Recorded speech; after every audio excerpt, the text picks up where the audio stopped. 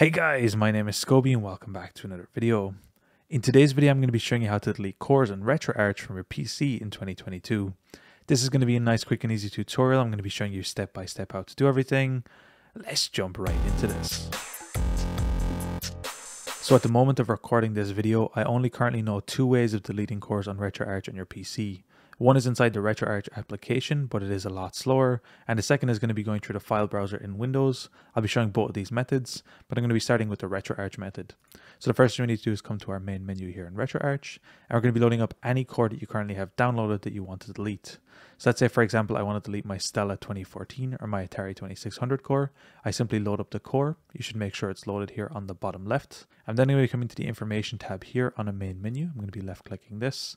And here I'm then going to be coming to the core information, the very top option right here. At the bottom here, we will then see an option to delete this core. And here we can then easily remove the core from RetroArch inside of our desktop. So just like that, you can easily delete cores from RetroArch coming through this method. Although this can be slow and tedious, especially if you have a lot of different cores and you're experimenting with a lot of different things.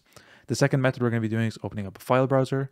What we're going to be doing is coming down to our Windows button and simply clicking this open. And then we're going to be searching for RetroArch. Now I'm doing this on Windows 11, although the process should be very similar on Windows 10. All we need to do is come here to the RetroArch app. We're going to be right clicking and we're going to be opening up the file location, or if you have the application folder right here, we're going to be looking for the RetroArch data folder.